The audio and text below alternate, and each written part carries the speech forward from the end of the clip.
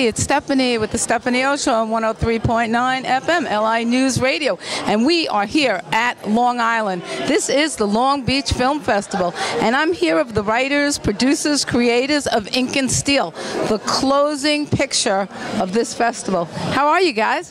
Very well, thank you. Great, thank you. So tell me, what inspired this?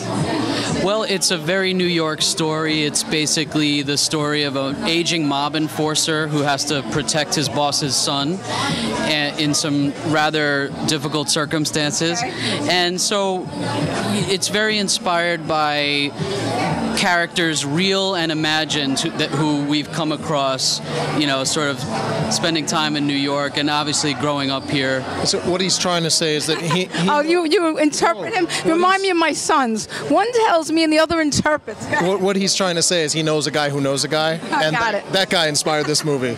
Okay, I got it. Well, I want to say you're a local guy.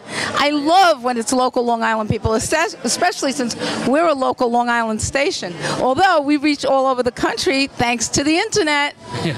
Well, I'm just trying to protect my kneecaps and, you know, speak in general terms about the inspirations of this film. But no, it's our what we'd like to call a fresh take on the mobster genre, and it's just a beautiful piece with beautiful characters, and it just happens to be set in the world of the mafia. So, wow.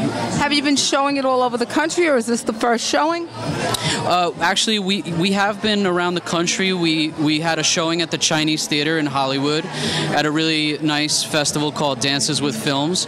We've also been in New England at a festival called Emerge, and we had our New York City premiere at the Soho International Film Festival.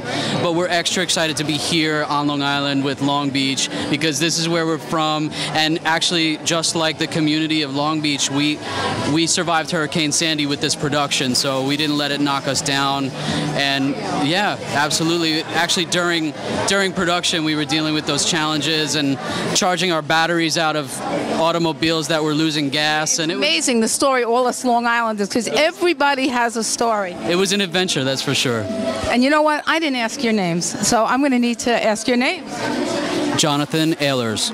And Patrick Ward Perkins. Well, I can't wait to see the film, so I'm going to wish you guys the best of luck, and I'm sure everybody's going to love it.